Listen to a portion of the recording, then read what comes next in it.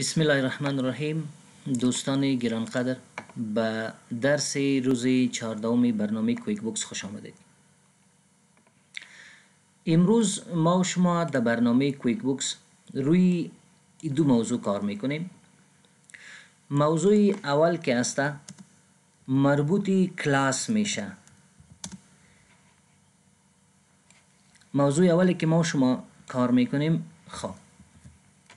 مربوط چی میشه؟ کلاس میشه.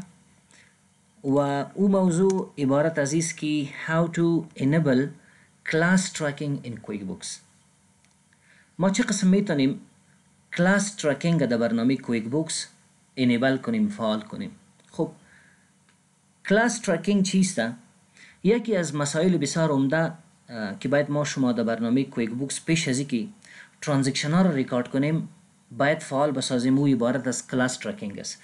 کلاس ترکینگ ما و شما عمده تر به خاطر از استفاده میکنیم که ما بفهمیم که بیادر به خاطر یک هفته، یک ماه یا یک سال عایدات ما چقدر است و مصارفات ما چقدر است. البته باید داشته باشین که ما و شما ایره در برنامه کویک بوکس در بخش پروفیت اند لاس گفته بودیم که ما میتونیم عایدات بدون از پیدا کنیم. یکی از به خاطر از است که اگر تو میخوای یک مشخص دپارتمنت، مثلا ما میخوایم که فرض مثال اگر یک اینستیتوت در نظر بگیریم، اگر ما بخوایم که معلوم کنیم که از طریق 15 اقتصاد ما در پانتون ما چقدر عایدات آمده، چقدر ثبت نام شده، بازی کار ما شما از طریق کلاس ترکینگ میتونیم. اگر بخوایم ما معلوم کنیم که چقدر پول به خاطر مصارفات 15 اقتصاد ما پرداخت کردیم، بازی کار ما شما از طریق کلاس ترکینگ کردن میتونیم. یا اگر دیپارتمنت در نظر بگیریم، دمی دفتر ما شما، اگر ما بخوایم که مثلا به بخش آیتی ما چقدر امسال مصارفات کردیم، یا در بخش فایننس ما چقدر مصارفات است، عایداتش چه قسم است، این کار فقط توسط کلاس ترکینگ میشه. امروز اول کار که ما شما میکنیم، اولین کاری که میکنیم فعال کردن کلاس ترکینگ است و استفاده از او در ترانزکشن است. این در کجا استفاده میشه؟ در ترانزکشن استفاده میشه، هر نوع ترانزکشن که باشه. دیگهش که است enabling multiple sites یا site in QuickBooks. multiple site عمده تر وقتی که ما شما بزنس داریم، چیزی را میخریم و پس میفروشیم، یعنی پروداکتس یا سرویس میخریم پس میفروشیم، در اون حالت ما از استفاده میکنیم. مثلا ما کامپیوتر فروشی داریم یا دیگه چیزاست، خب مقصد وارد میکنیم به افغانستان. یک دفتر ما که از در جلال آباد است، یک دانش در کابل است، یکیش در مزار است، یا در کابل یکیش در اعظم قیمت است، یکیش در دشت برچی است، یکیش که از در خیرخانه است. اینا لگه ما بخوایم که وقتی که اشیا میای از بیرون ما روان میکنیم در خیرخانه، در ارزان قیمت، در دشت برچی، اگر تو میخوایی در برنامه کویک بوکس تنظیم بسازی که در گودام ما چقدر وسایل است، اسید یا مثلا گودز از ما شما است، دیگه گودام ما چه قسم است، چقدر است، این توسط مالتیپل سایت میشه. باید ما شما در برنامه کویک بوکس مالتیپل سایت انیبل کنیم. اگر انیبل نکنیم این کار نمیشه. خب به مو خاطر مثل که ما شما گفتیم که اولین کاری که ما شما در کویک بوکس میکنیم بعد از اینکه کمپانی رو جور کردیم چیست؟ enabling multiple currency، فعال کردن مالتیپل کرنسی است. بعد از او ما شما چارت اف اکاونتس جور میکنیم و این کارم که است بعد از جور کردن چارت اف اکاونتس، یا میتونی که پیش از چارت اف اکاونتس جور کنی یا بعد. خب مقصد پیش از اینکه ما شما اینونتری را مثلا خریداری کنیم یا پس بفروشیم او را باید این معلوم باشه، این ما شما انیبل کنیم. اگر گودام داشته باشیم، اگر گودام مختلف نباشه ضرورت نیست این ما شما فعال کنیم. خب اول میم سری انیبل کردن کلاس ترکینگ در برنامه کویک بوکس.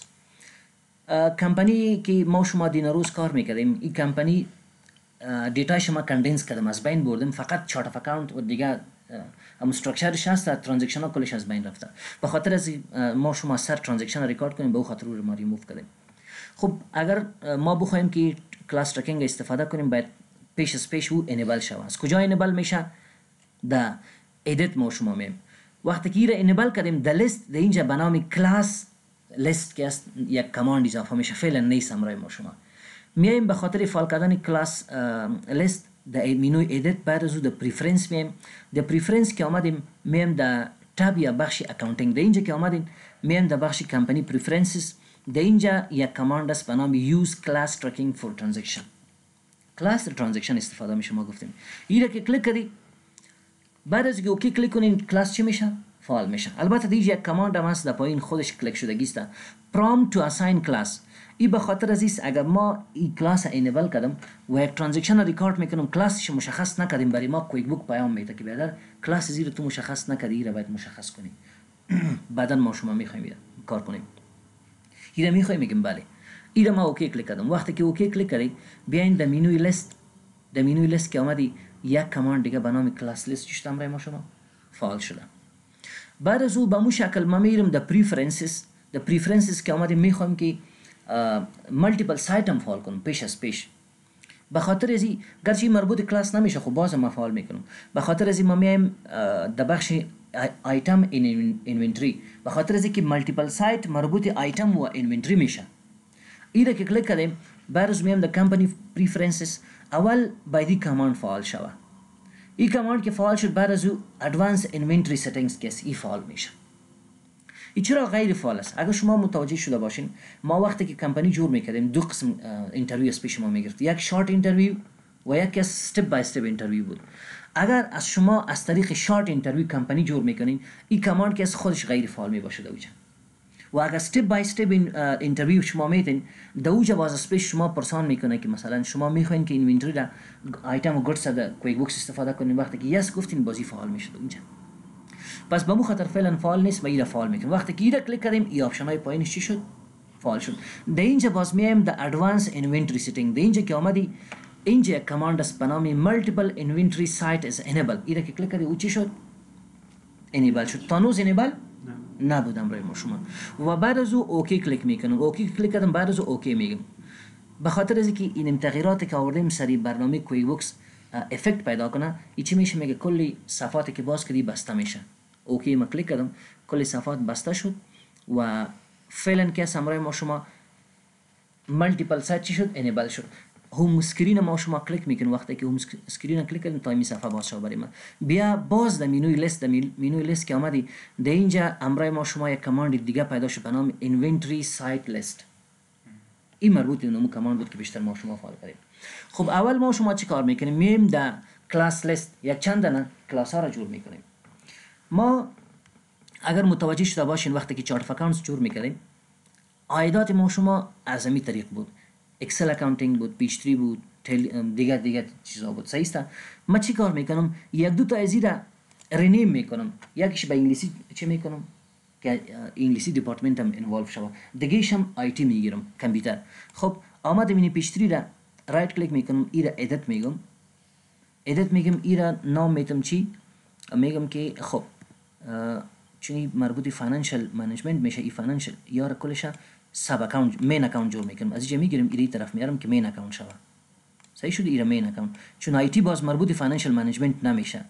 صحیح شد؟ خب اینی چند تا اکاونت ها پیش ماست. یک دو تا اکاونت امیار تغییرات میارم. مثلا تیلی را رایت کلیک میکنم ادیت میکنم میره تغییرات میارم. برازی نام میتم میگم سی سی ان ای ترینینگ که مربوط آیتی میشه. ایره ای نام دادم. بعد از او سیو ان کلوز. با مو شکل این اکسل اکاونتینگ ایره رایت کلیک کردم ادیت میکنم می اکاونت. برازی نام میتم خب آیتی دی ال کلاس. صحیح شد؟ یا دی ال ترینینگ هر چی که هستم.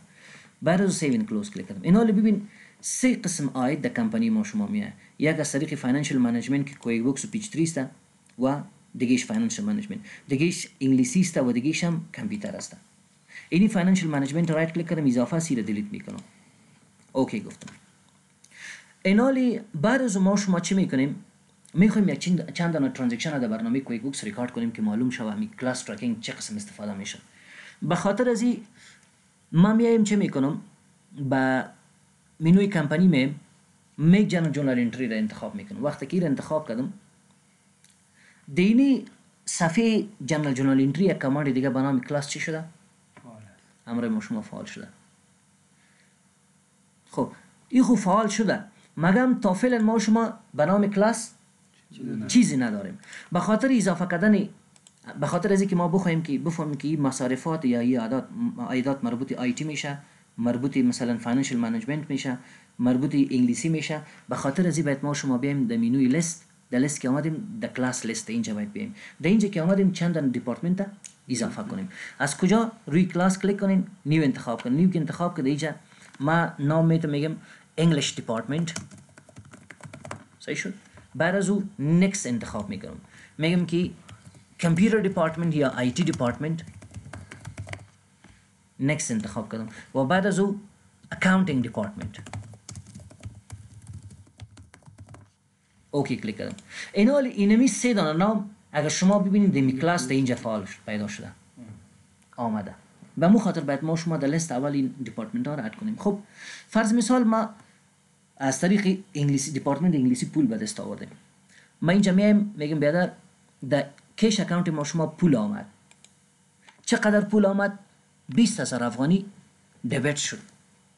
این 20,000 افغانی از طریق چی به دست آوردین شما؟ اینکم اکاونت انتخاب میگم ای از طریق دیل کلاس ما ثبت نام کردیم به دست آوردیم. این میمو چیزایش دیگه نوشته نمیکنیم، میره ما شما کار کردیم و بعد از چی میگم سیو نیو انتخاب میکنم. صحیح شد؟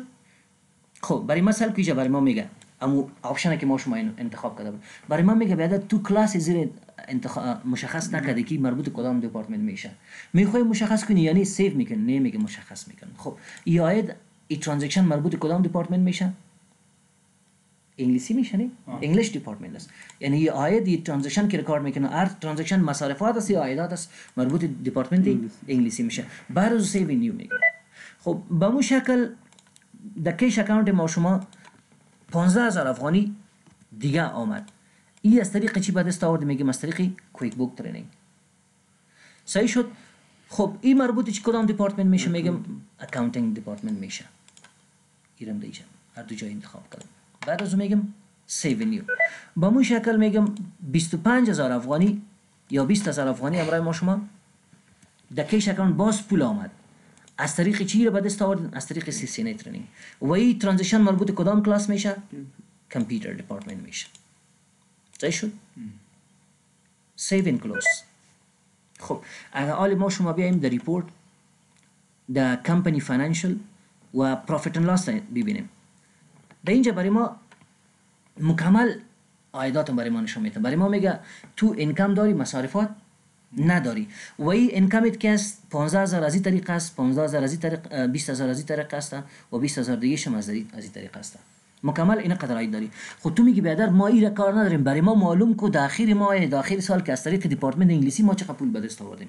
به خاطر از ما کلاس داریم. کلاس دیگه در ریپورت چه قسم توی کاستماایز میکنی به اساس کلاس در کاستماایز ریپورت میدی. اینجا که اومدی در بخش فیلتر، در فیلتر که اومدی بگو بیادر من میخوام که اینجا فیلترینگ کنم ریپورت خود به اساس چی؟ به اساس کلاس.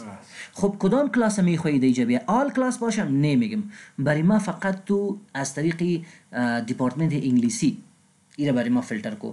این کامپیوتر کدام آیده که ما از طریق دیپارتمنت کامپیوتر یا ترانزکشن های که مربوط به کامپیوتر میشه اون برای ما نشون میده. بله هر سالانه باشه، ماهوار باشه، روزوار باشه، اینجا تاریخش انتخاب میکنی.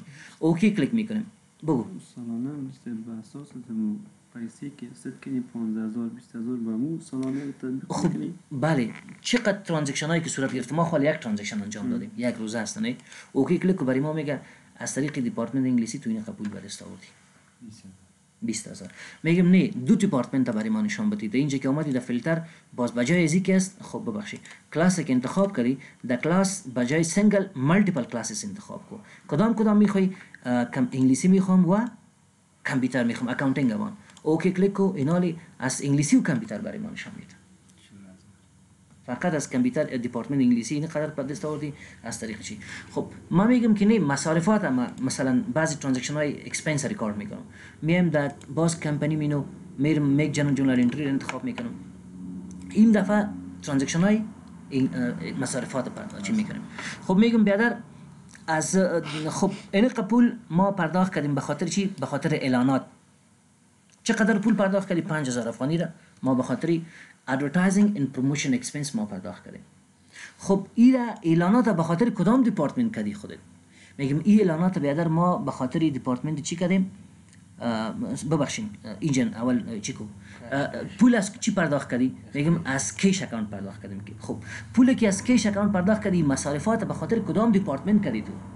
در اینجا در کلاس ما شما میگم که بیادر این مصارفات ما به خاطر دیپارتمنت انگلیسی، اعلانات به خاطر اینی دیپارتمنت کردیم.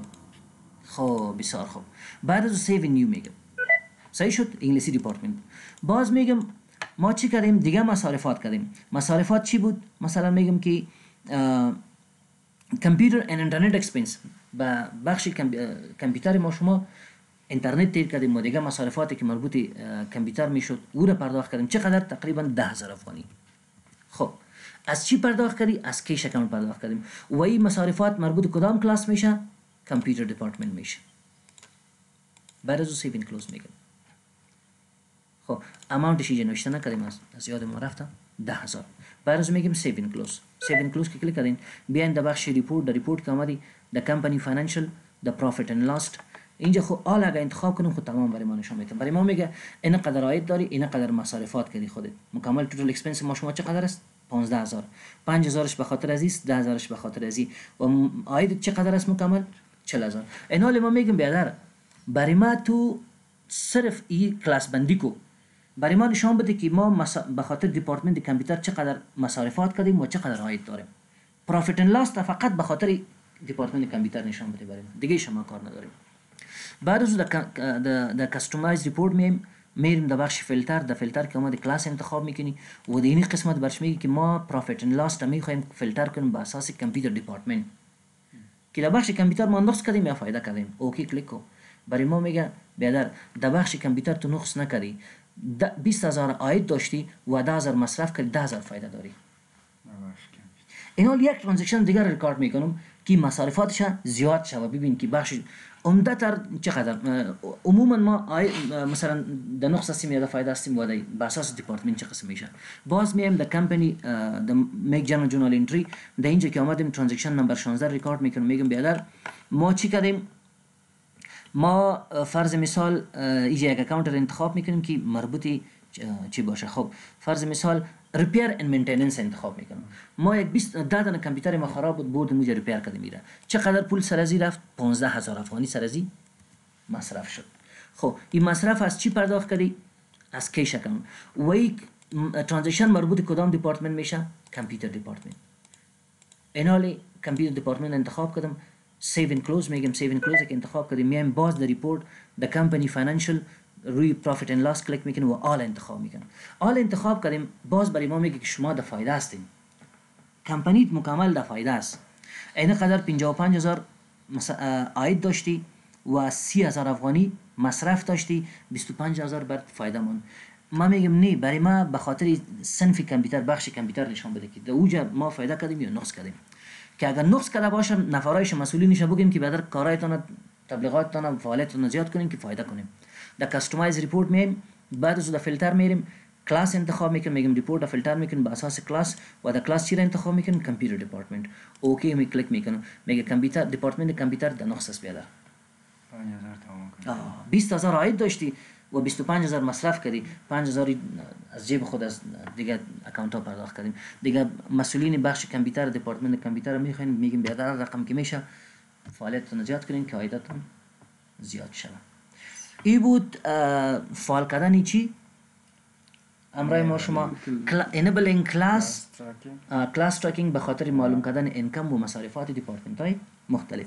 خب ما در موضوع مالتیپل سایت امرای ما شما خواهمت فعال شد. در اینجا آمد اینونتری سایت لیست. مگه می که چه قسم استفاده میشه، چه قسم کار میشه، در این کارت دیگه روی ازی بخیر کار میکنیم.